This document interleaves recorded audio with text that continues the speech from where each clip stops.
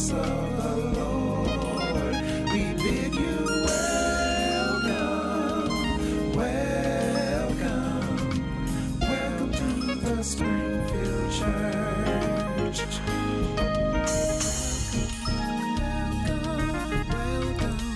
Welcome to the house of the Lord.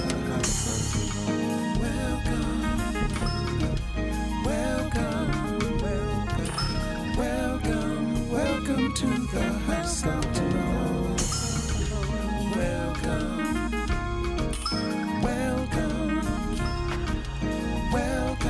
Welcome to the house of the Lord. Good evening and welcome into the sanctuary of the Springfield Baptist Church on this terrific Tuesday as we come together to share in a time of God's Word. We are excited and grateful for each and every one of you, thankful for all of those of you who are with us in the virtual space. We give God thanks and praise for you, but not only that, for all of those of you who are sharing with us in person. We're grateful to God for our in-person worshipers tonight, and we give God praise for you. Thank y'all for being with us. Amen, amen. Listen, if you are virtual, don't forget to subscribe, comment, like, and share. Subscribe, comment, like, and share. Subscribe, comment, like, and share. Sow the seed of this word into somebody's life. Amen. On your timeline. Somebody needs to hear this word. And so please sow the seed of this word into somebody's life on your timeline if you can. Amen and amen. Let's pause and ask God's blessings over our time together. Let's pray.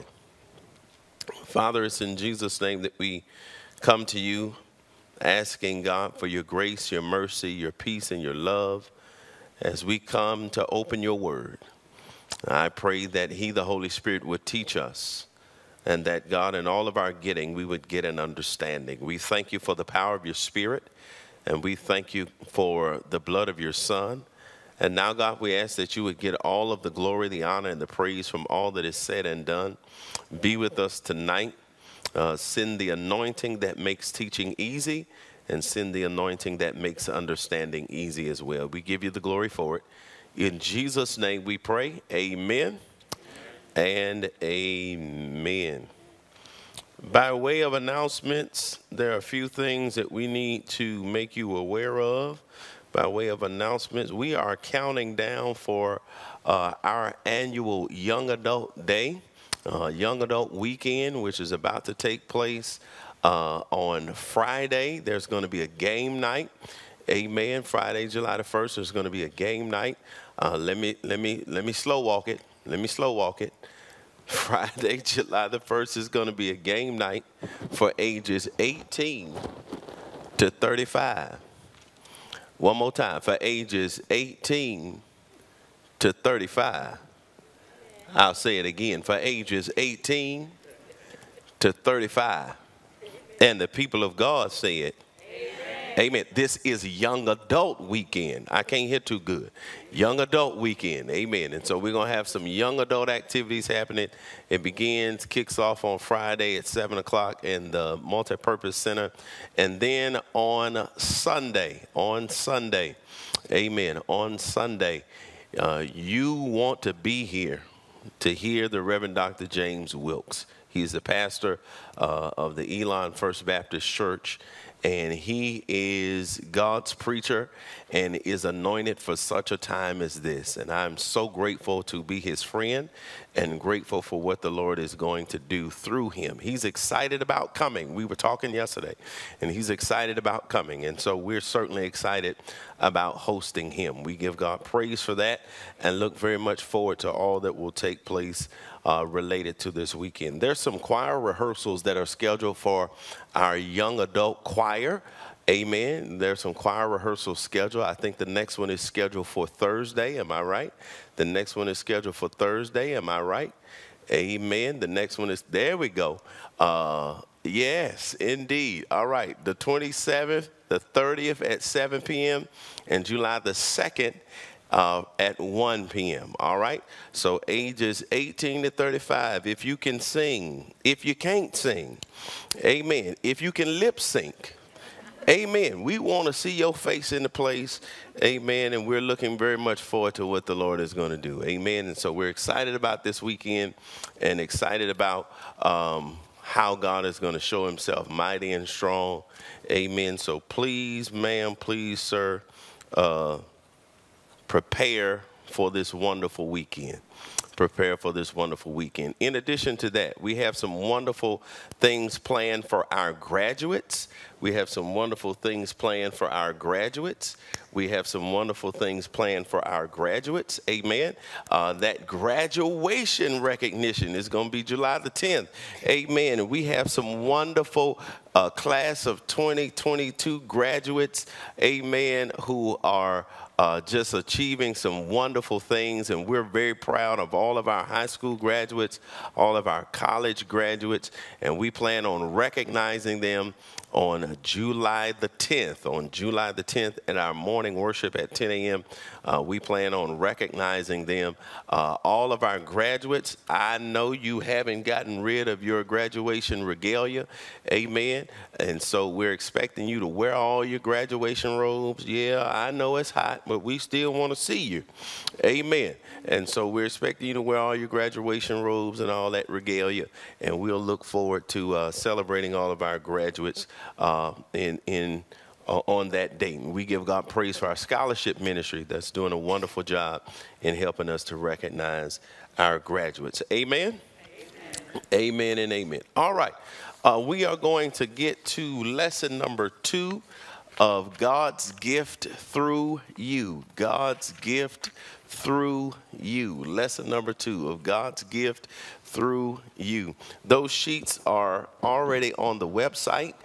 For those of you in virtual space, in the virtual space, those sheets are already on the website. And so I want to thank and praise God for that. Please go there and get the sheets if you need one.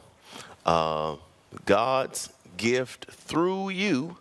Lesson number 2.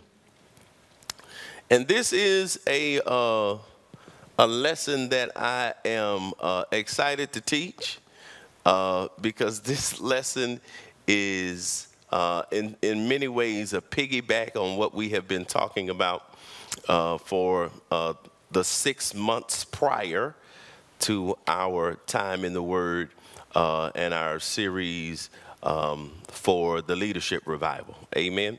Growing pains. All right. And so this lesson very much piggybacks off of Juicy Fruit. Please tell me that you have not forgotten Juicy Fruit. Amen. Wow.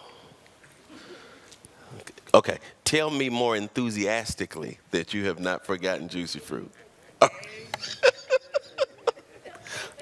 So, for those of you who are uninitiated, Juicy Fruit was our 6-month-long lesson on the fruit of the Spirit, where we literally walked through Galatians chapter number 5, beginning around verse number 6. Like, we literally walked through all of those verses to help us to have a better understanding of what the fruit of the Spirit is. And it's very important that we understand that. And so, this lesson in God's gift through you is in many ways a companion lesson to Juicy Fruit. All right? It's a companion lesson to Juicy Fruit. So we spent 6 months walking through Juicy Fruit in Galatians chapter number 5, and we examined each portion of the fruit of the Spirit. We examined each portion of the fruit of the Spirit so that we could better understand how God expects us to live and how we are supposed to display the life of Christ, all right? And the whole idea behind Juicy Fruit started with, if you remember, we started with a very simple analogy. How many of you would go to the grocery store and buy fruit that looks rotten? And nobody in their right mind does that. Nobody in their right mind goes to the grocery store to buy the rotten fruit. Amen. And the reason for that is because the grocers have come to the understanding that if they want to sell the fruit, they got to put the juicy fruit on display. Amen. And so when we represent Christ, our juicy fruit ought to be on display. And perhaps the reason why people aren't buying Jesus, I can't hear too good, is because they see the rotten spots in your life. Amen. Amen. And so we talked about juicy fruit, and that was our sort of impetus into that series that we spent 6 months in. But this is God's gift through you, and this is connected. This is connected. This is connected. So in lesson number 1, we spent a lot of time trying to define what the spiritual gifts are, or what a spiritual gift is, and what spiritual gifts are for. We tried to lay a foundation to give you an understanding of the nature of these gifts, because you need to understand the nature of what a spiritual gift is so that you can understand how it functions. All right? And so we're going to spend some time tonight walking through the differences between, or comparison is a better way to say it, juicy fruit and the gifts of the Spirit. So we want to talk tonight about, or compare, if you will, the fruit of the Spirit and the gifts of the Spirit. We want to compare the fruit of the Spirit and the gifts of the Spirit. We want to compare the fruit of the Spirit, which is what I've been calling juicy fruit, to the gifts of the Spirit. All right? And as we discovered in our time in Galatians chapter 5, that Paul there lists the gifts, or he lists the fruit of the Spirit as he is giving the church at Galatia an attitude adjustment. If I can just be honest, Galatia, as you know, was a very carnal, lascivious society. And so he literally spends time talking about the sarx, the works of the flesh, and then he talks about the fruit of the Spirit. And so we're going to do some comparison tonight between juicy fruit and the gifts of the Spirit. All right? Okay, let's get to work. Number 1 on your sheet. Number 1. The fruit of the Spirit is singular. The gifts of the Spirit are plural. All right? The fruit of the Spirit is singular. The gifts of the Spirit are plural. Write this down. The fruit of the Spirit is singular. The gifts of the Spirit are plural. The fruit of the Spirit is a complete work within itself.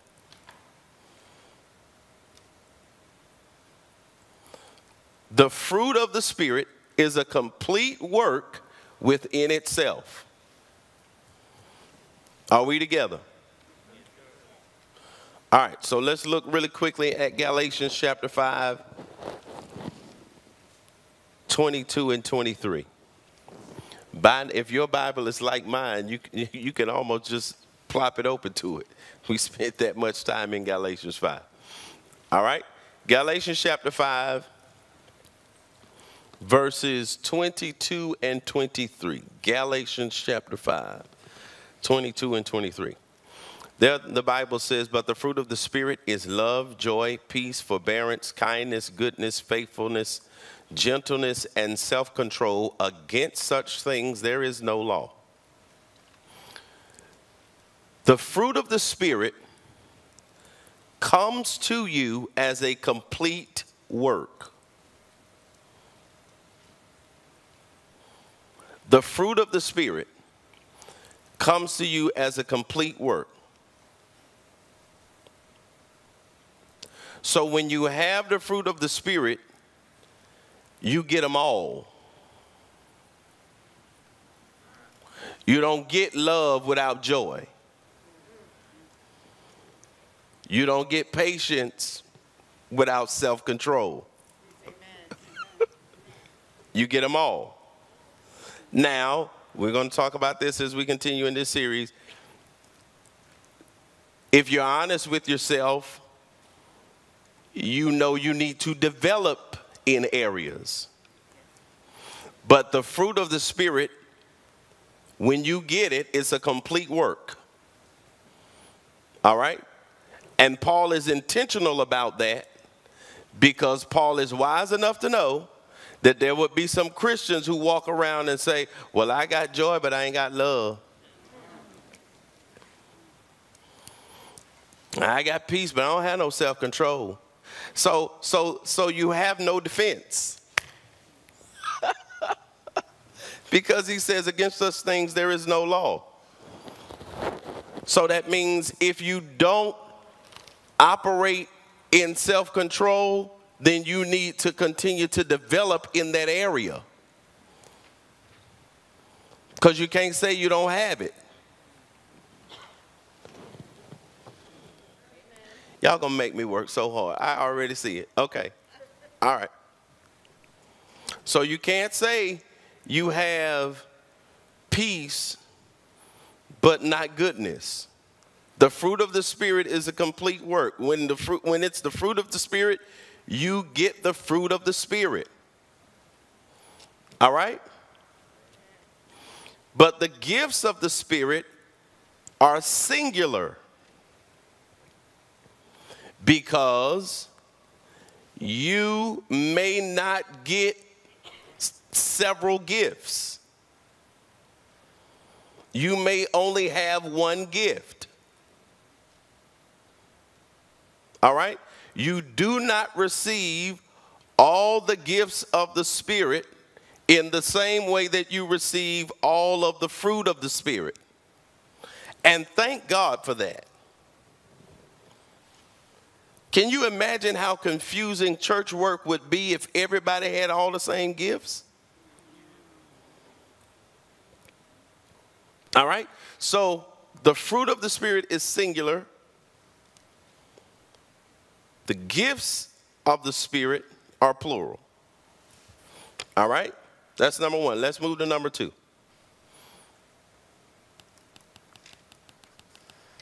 Number two. There is no carnality with the fruit of the Spirit. Why is there no carnality with the fruit of the Spirit? Because if there is carnality in the fruit of the Spirit, it is no longer the fruit of the Spirit. It is the works of the flesh. Remember, we spent a whole long time talking about the works of the flesh. We talked about what I called it was rotten seeds. Juicy fruit versus rotten seeds. Y'all remember that? All right. And Paul lists the works of the flesh. All right. He lists them in Galatians chapter number 5. All right. So there is no carnality with the fruit of the Spirit. Write this down. Number 2. But there could be carnality with the gifts of the Spirit.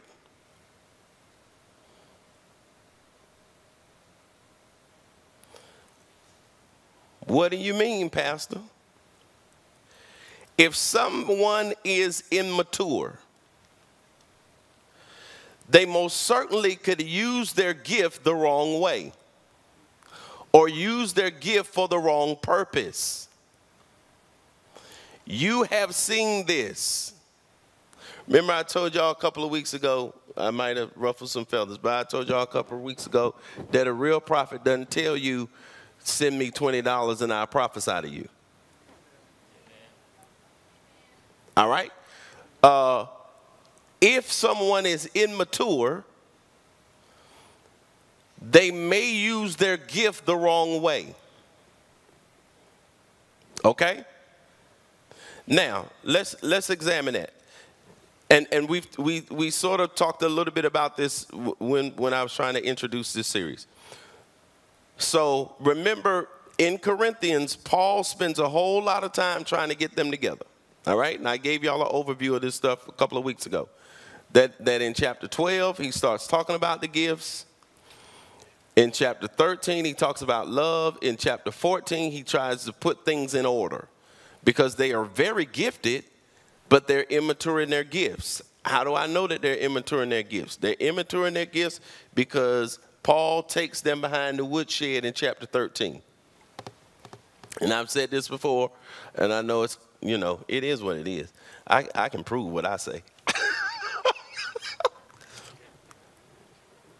We read 1 Corinthians 13 at weddings, and 1 Corinthians 13, y'all, is a rebuke.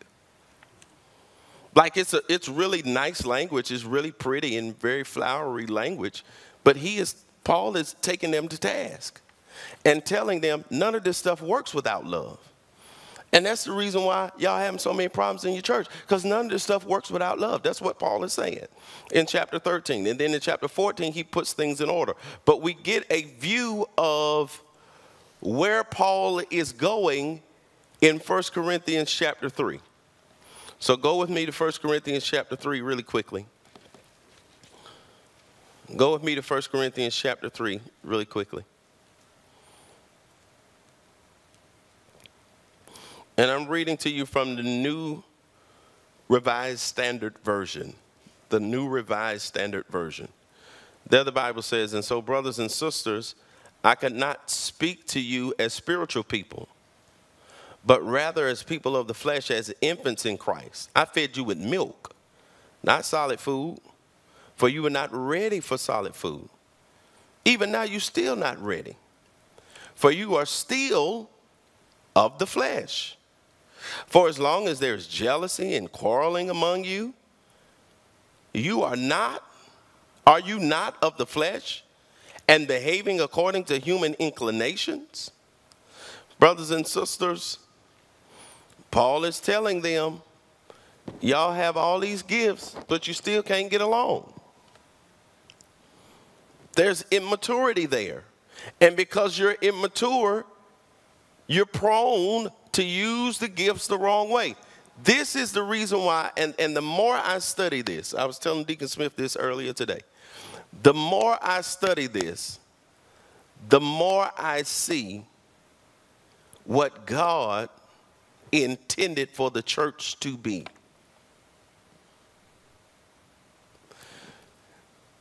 These spiritual gifts, I'm getting ahead of myself. These spiritual gifts are intended to be groomed and grown in a loving church environment.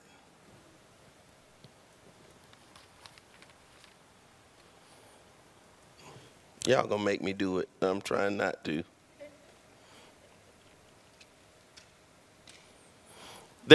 These gifts are supposed to be groomed and grown in a loving church environment. A loving church environment where people can help you to grow, but also hold you accountable.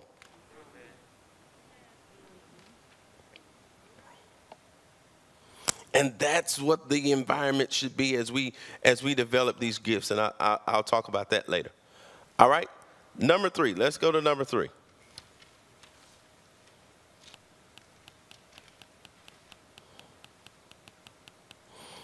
Number 3. Write this down.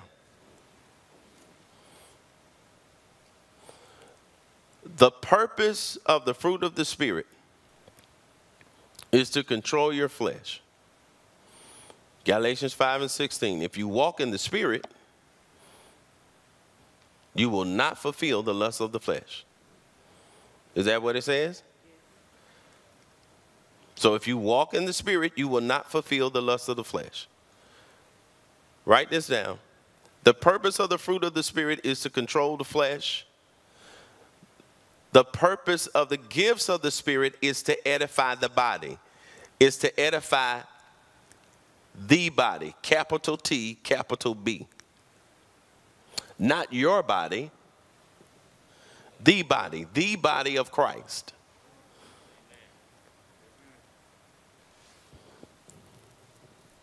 So the purpose of the fruit of the Spirit It's so that you don't walk in those rotten seeds, so that you don't do the sarks, right?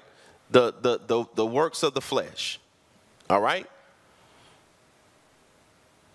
And we thank God for that.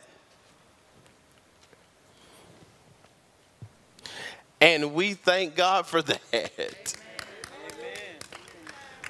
We thank God for the fruit of the Spirit. Because it's that fruit of the Spirit that'll grab you when you want to act out of character. Right? And the proof of your maturing is that you can walk in the fruit of the Spirit. All right? But these gifts of the Spirit are to edify the body of Christ. The gifts of the Spirit are to help to build up the church. The gifts of the Spirit are to help to point people to God through the work of the church. If the world ever needed the church, the world needs the church right now. And not for us to sit in here and smile at each other and high-five each other, but the world needs us to be a beacon light to hurting and hopeless people so that we can tell people, in the words of that old song, Jesus is the answer for the world today. Above him, there's no other. Jesus is the way. Lord have mercy. It don't take much for me, bro, Tyrone. It don't take much for me. All right? So the fruit of the Spirit helps us to control the flesh. The gifts of the Spirit are to edify the body. All right? And we're going to continually go back to Ephesians chapter 4. You might as well just put your finger there because during this series, we're going to be in Ephesians 4 a lot. All right? Ephesians chapter 4 and verse number 12 gives us a quick purpose for these gifts of the Spirit. Paul says in Ephesians chapter 4 and verse number 12, here's why you need these gifts. For the perfecting of the saints, for the work of the ministry, and for the edifying of the body of Christ. All right? Okay, number 4. Number 4. We speed walking. Number 4. Believe it or not, I'm almost done. Number 4. The fruit of the Spirit is developed during your walk with Christ. The gifts of the Spirit, write this down, are given at your spiritual rebirth and developed during your walk with Christ.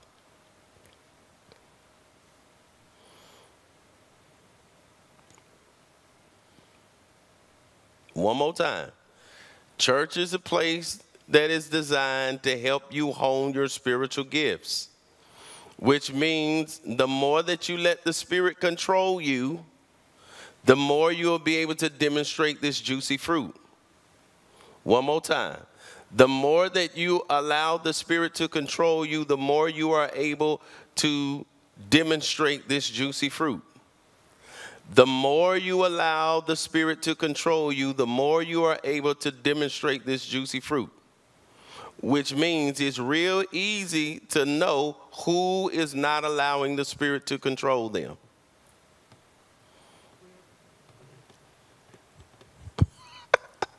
Y'all caught it. It's real easy. All right? The more you allow the Spirit to control you, the more God, through you, will demonstrate this juicy fruit. And the more you allow God to demonstrate this juicy fruit, the more you will be in tune with the gifts of the Spirit that the Lord has given you. How can I say it? Yeah, let me say it this way. So, if you have, it's easier for water. I'm about to get up. I'm about to run right after you. It's easier for water to flow through a clean pipe than it is for water to flow through a dirty one.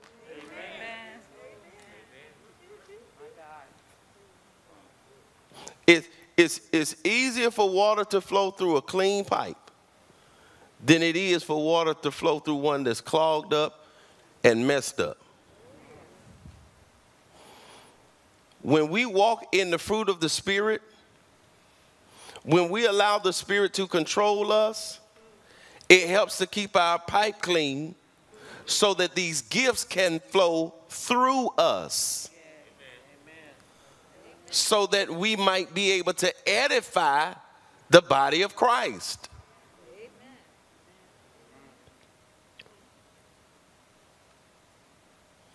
So these gifts are developed during your walk with Christ. And the more that you walk in the Spirit, the more fruit you can demonstrate. And write this down. It makes you more prone to have more gifts. Why? Because God can trust you. Now, I'm getting ahead of myself. All right. Number 5. How am I doing? Okay? Doing good on time? Wonderful. All right. Tonight was a test pilot. Y'all don't even know it. Y'all my guinea pigs and y'all don't even know it. All right. Number 5. The fruit of the Spirit, write this down. The fruit of the Spirit is designed for you to use everywhere you go.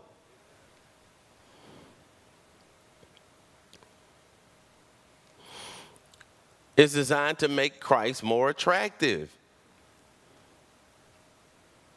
The gifts of the Spirit are to be developed and deployed in church. Why? Because of Ephesians chapter 4 and verse number 12. For the perfecting of the saints, for the work of the ministry, for the edifying of the body of Christ.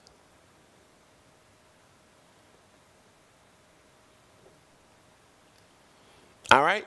So you need the fruit everywhere. Okay? You need the fruit everywhere. You need the fruit outside of here. You need the fruit inside of here. You need the fruit outside of here. You need the fruit inside of here. You need the fruit outside of here. You need the fruit inside of here. All right? But inside of here is where you develop and deploy the gifts of the Spirit. Because it takes the Spirit to understand the Spirit. You can't explain faith things to carnal people. So they're not going to understand your gift.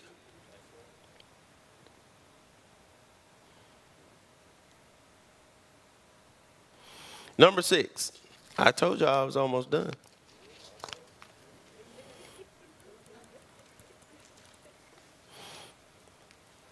Write this down. Number 6. The fruit of the Spirit affects you. The gifts of the Spirit affect others.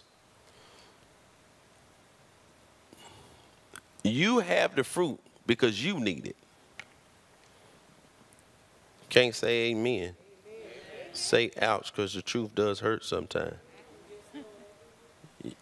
You have the fruit because you need it. But you have the gifts because other people need them. You got the fruit because you need that. You need patience with Junebug. You need long suffering with Junebug. Come on. Yes, you do. You need love. You need joy. You need peace. You need this self-control. You need this goodness and this kindness. You need it. But you get these gifts because other people need them.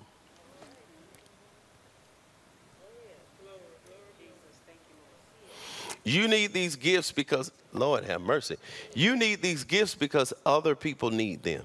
And whereas somebody outside of the body may not understand the level of faith you walk in, when you walk in that level of faith inside the body, it encourages somebody else because they get to see an ocular example of somebody walking in the gift of faith, and it helps to build their faith. That's how this is supposed to work. That's why we need to do this stuff in here.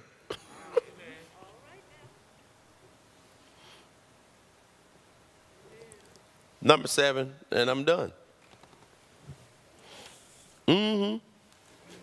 I know y'all can't believe it.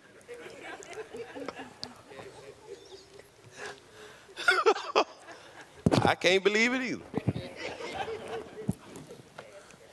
either. Number 7.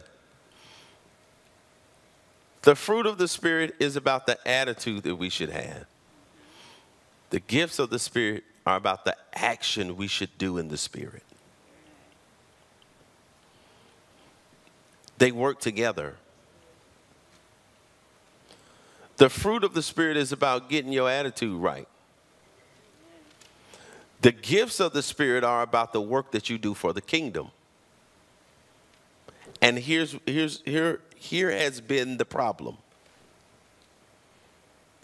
The challenge has been for some that we have tried to have the fruit without the gifts, or we've tried to have the gifts without the fruit. And if you have the fruit without the gifts, you are ineffective because you got the right attitude, but you're not serving anybody.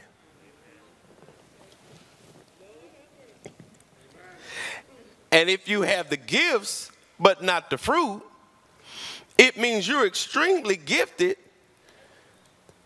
But the challenge is people don't like you because your attitude is jacked up.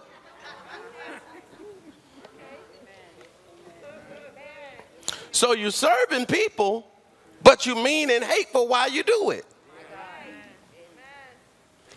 So we got to have both the fruit of the Spirit and the gifts of the Spirit. Because if you just got the fruit, oh, you nice as you can be. But you ain't helping nobody. And if you just have the gifts, man, you are as gifted as they come and mean as a rattlesnake. Now, can I just be honest? Help me, Lord. Help me, Lord.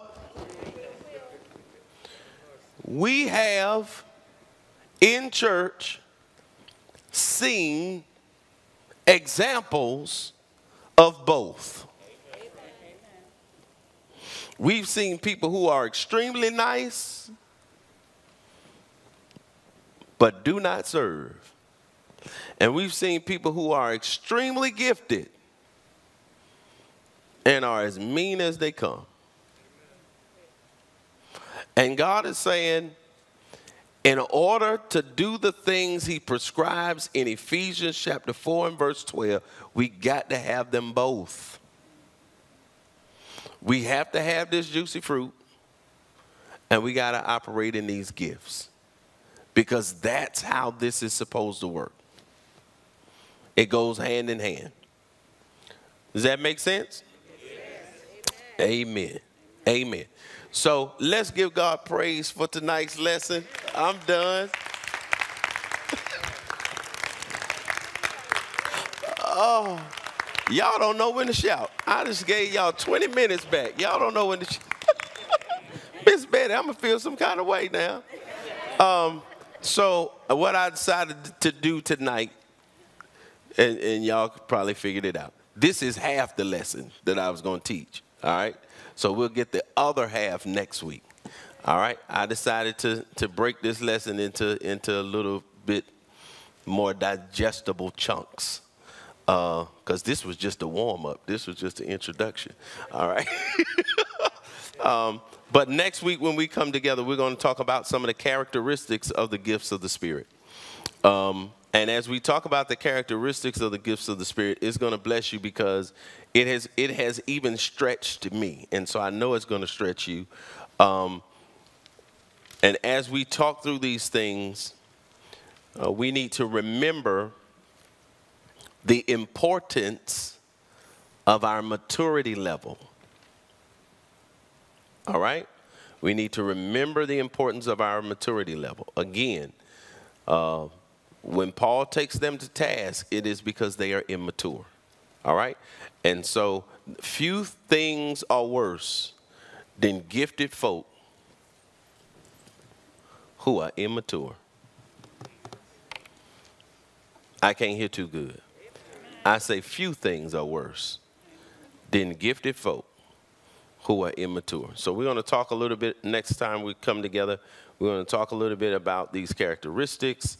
I'm going to share with you some very basic information about how to discover what your gift is, and we'll talk through some of that stuff next week. All right? All right. So don't forget about Young Adult Weekend this coming Friday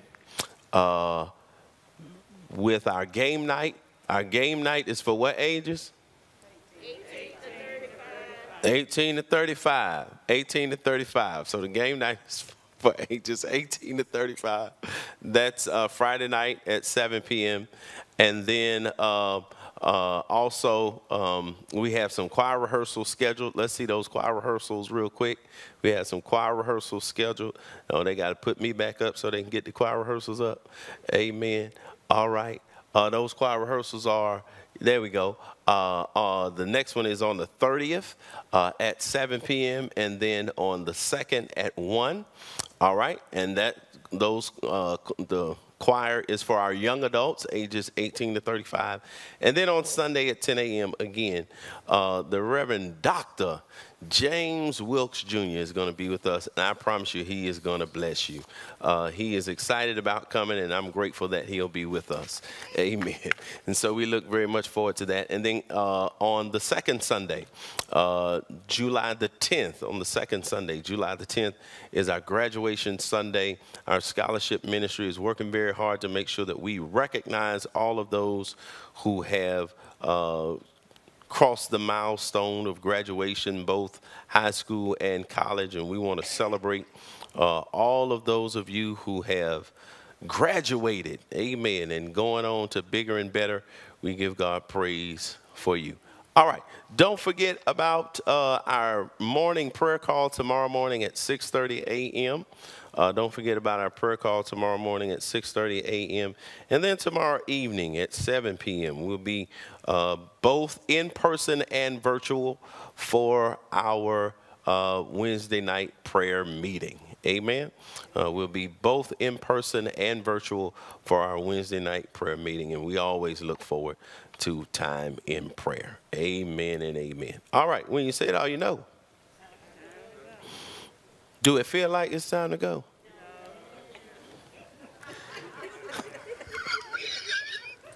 I don't know what to do with y'all sometimes. I tell you the truth.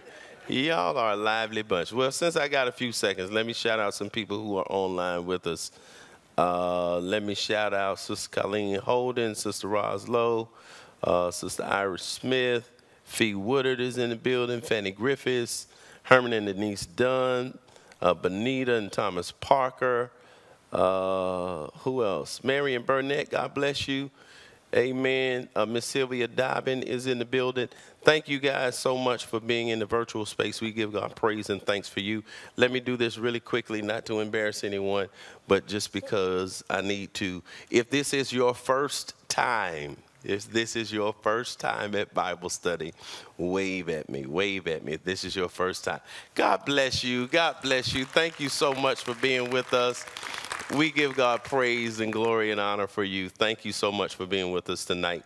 Amen and amen. All right, when you said all you know, it's time to go. Will you stand with me as we prepare to be dismissed?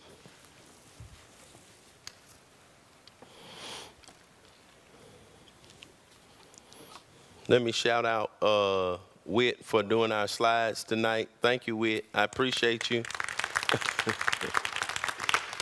Amen. Pastor was on the road today, so Whit pinch hit. Thank you, Whit. I appreciate it. Let's look to the Lord to be dismissed. Father, we thank you for what our eyes have seen, our ears have heard, and our hearts have felt. And now, God, as we prepare to leave this place, but never your presence, go with us and stand by us until we all meet again. In Jesus' name we pray. Amen. And amen. If you're in the sanctuary, please be seated. If you are watching us virtually, as usual, keep the faith, stay safe, wear, wash, and wait. We absolutely love you. We'll see you soon. God bless.